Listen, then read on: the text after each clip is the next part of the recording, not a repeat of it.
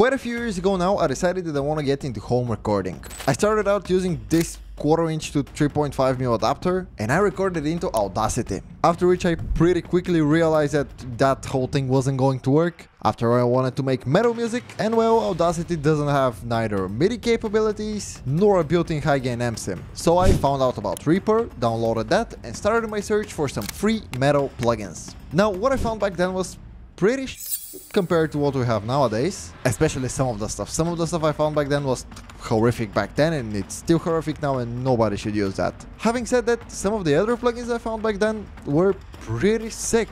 Like they still sound good to this day and quite a few of them made it on today's list. If you want to hear the entire metal song I produced using only the plugins I'm going to show you today, stick around to the end of the video. We're also going to do like a walkthrough type of deal where I'm going to show you how I produced and mixed everything. Let's start with guitar amp sims. There are quite a few of those out there. Even back several years ago, I remember having a plethora to choose from. Most of them though, pretty bad. Quite unusable, I'd say. But I found 3, well actually 4 plugins that are diamonds in the rough, if you will. The first of which is the Ignite Amps and STO Tones Emissary.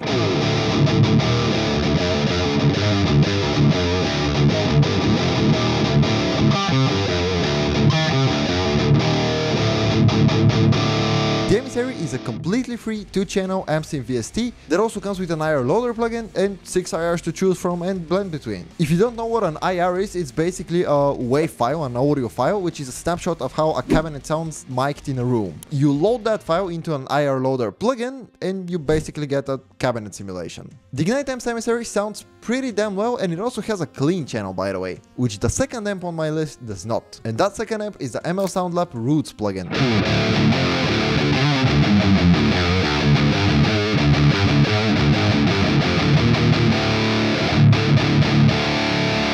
This is Fluff's signature plugin and it sounds amazing. Like you heard it, it sounds so fucking good. I'm pretty sure this is the most popular free high-gain metal amp sim. Like every YouTuber has made a video on this because it's ridiculous that it's free, you know? It's quite unbelievable how something this polished sounding is completely free.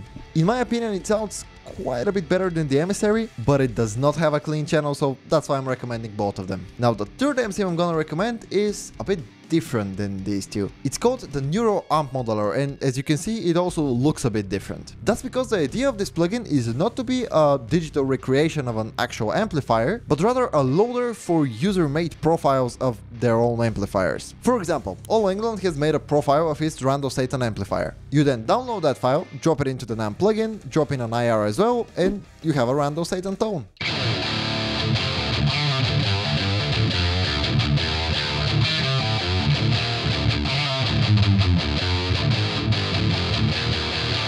Now, with the Neuro Amp Modeler, you don't have as much control as you do with the other 2 plugins, because the EQ controls here don't work the way they would usually do on an amplifier. And also, do keep in mind that there's a lot of very sucky sounding profiles for this thing out there. You really have to dig through a mountain of awful ones to find one usable one. Down in the description I'm gonna leave a link for Ola England's video where he gives away his profile, and I'm also gonna link a video where he gives away an IR of his Hesu Demon cap, so you can get an entire Ola England tone. Now there is technically a better version of the Neuro Amp Modeler out there. It's made by a company called WaveMind and it's essentially just a different user interface for the same software. It looks way better and it also has some very cool features, like it has a tuner in there, you can save presets, you can also load multiple instances of NAMM within the same plugin. So for example, you can load a profile of a pedal as well as a profile of an amp. You can also load 2 IRs and blend between them, and there is also these instigator and aggravator effects. This version of the plugin also comes with a pretty big library of amp profiles, pedal profiles and IRs. Now, they're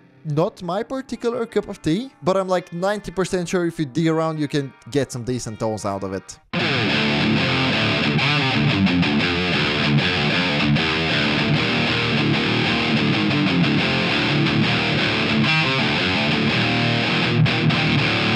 Now, let's move on to drum VSTs. Here, I'm gonna recommend a really old plugin. I'm talking about the Manda Audio Empty Power Drum Kit 2. This one I've been using for like 6-7 years now probably, and I've done drum VST shootouts, like drum VSTs and drum libraries, And this one sounds about as good as the GGD stuff. Maybe not quite as good, and it definitely has a bit less functionality than those. I was about to say plugins, but they're actually contact libraries, they're not plugins. But like this one is so much older and it's free, completely free. It's also way lighter on your CPU. Overall, it's a great plugin, and it also has some grooves built into it.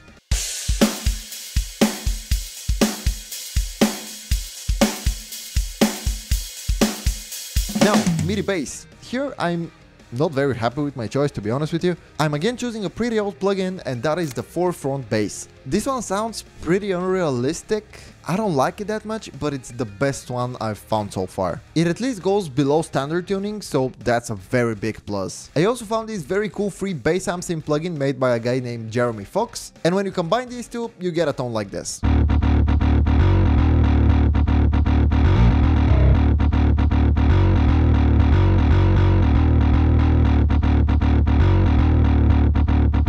Of any better sounding bass VSTs, please let me know down in the comments. I really want to make this channel a space where we can all share different tips, tricks and practices surrounding trying to record metal at home, and I really need your help here. Please, if you have any thoughts, don't hold them for yourself, leave them down in the comments, and if what I just said sounds interesting to you, don't forget to subscribe. I'd be forever grateful.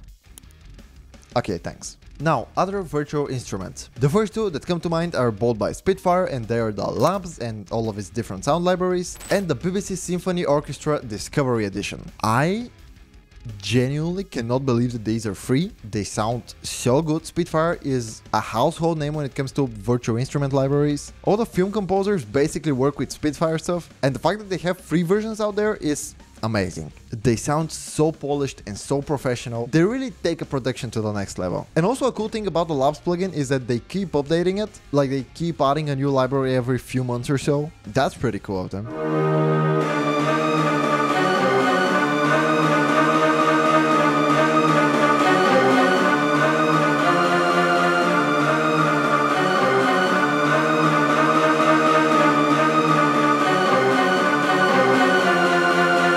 Another surprisingly useful for metal free VST instrument out there is the X-Sub by Simply Sounds. This one is more geared towards like EDM and trap and electronic music producers. It's basically an 808 sub bass type of deal, and it really makes your entire bass tone way more full and way more modern sounding.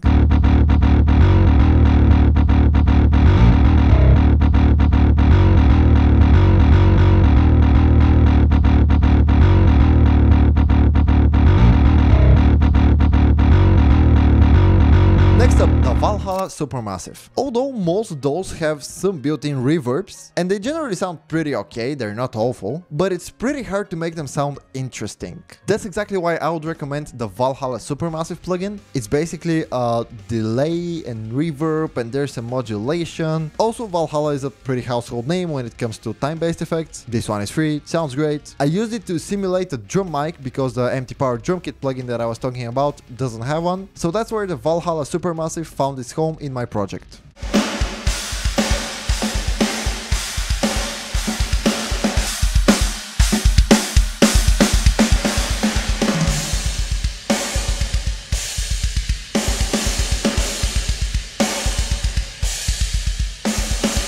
Now, I do believe that you're completely able to mix an entire song using only the built-in plugins in your DAW, even if you're using Audacity, but I decided to share this one plugin with you anyways. I'm talking about the Dead Duck Audio DITI channel. This is basically an SSL style channel strip that has a gate, an EQ, a compressor, a limiter, and a high and low pass filter. The reason I would recommend using something like this rather than the built-in plugins in your DAW is just because it's way more fun to operate, like it's way more fun to mix with, and it also gives you a way more analog feel, if you will, of the whole process, and so it ended up being on quite a few of the tracks in my mix.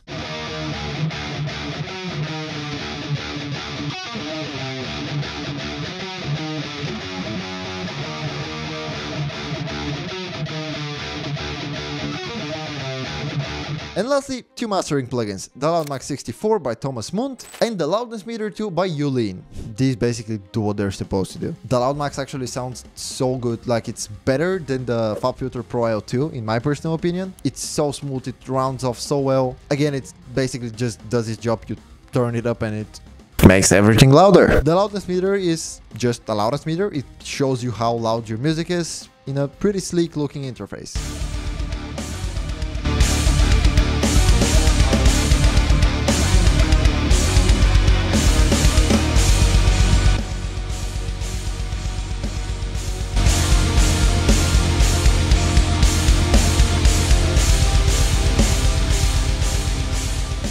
And now, just as I promised in the beginning, here's the song and we'll do a quick walkthrough after that.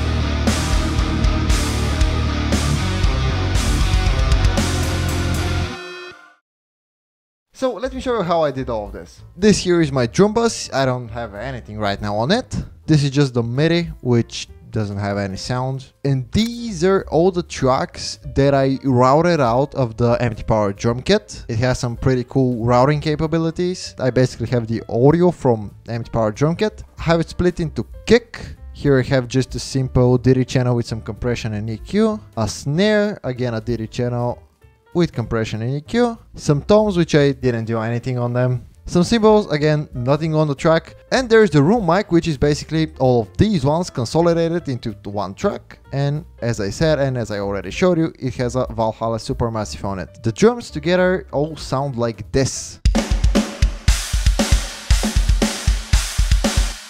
Without the room. See how it really glues it all together, it really adds some space. We continue to the bass bus. On the bass bus, we have a little sidechain compression from Ableton. You can do that with basically every single compressor. It just basically ducks the volume of the bass when the kick hits, as you can see. We also can have a DD channel with a bit of compression and EQ. This is the bass that I already played for you, the forefront bass. With the Growler plugin, just on some preset, like literally just the first preset. Underneath that we have the X sub, which is our sub bass. Again, I just used some preset. The bass bus basically sounds like this.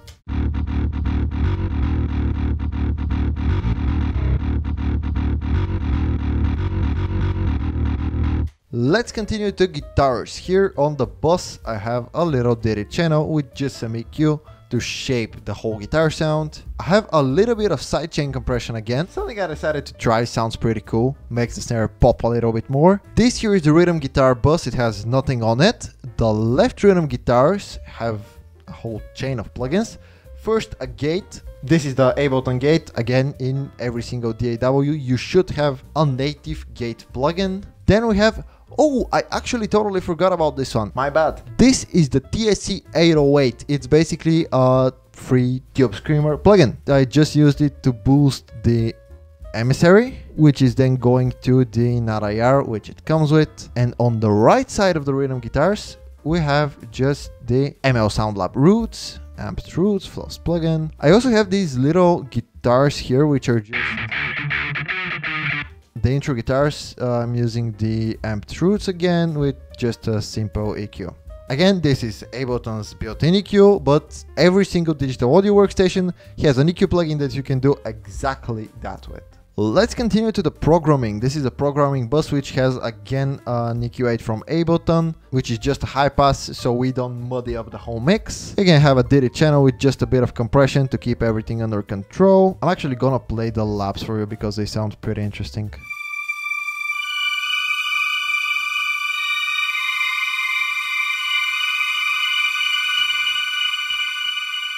You know, this is just like a high-end sparkle ear candy thingy.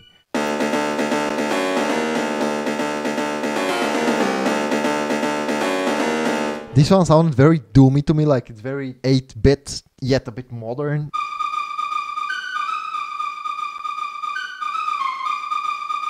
Again, just some ear candy. These combined sound like this.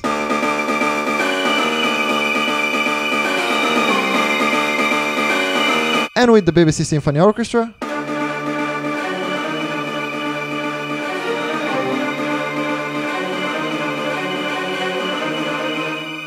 Here's how the mix sounds without all of this programming.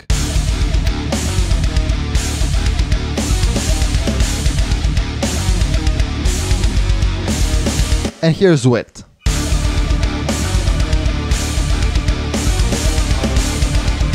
And that's basically everything there is to this session. I have the meter here, I checked with this, and this is just for sending audio to OBS. This is a quick tip, by the way. If you ever want to record like a screen grab of your DAW, you just have to put the Stream plugin, which comes in the plug suite. Like, you can download just the plugins for Reaper without downloading the software. It's completely free and you can add it to your master, set it to send audio to local broadcast, and then in OBS, you just add an audio track with the Restream as an audio effect, just receiving the audio. This is another free plugin I didn't include in the main arrow, the Restream. It's really helpful, I use it quite a lot. That's about it. I really hope I showed you some cool stuff you hadn't seen before. Again, if you know of any other cool free plugins for Metal, leave them down in the comments. I know of a few more of these, so if you maybe help me with the rest, I maybe can probably do a part 2 of this video. I'm especially interested in the bass category, by the way. If you know of any bass VSTs, that would be sick. Subscribe if you want to see more content like this, and bye bye.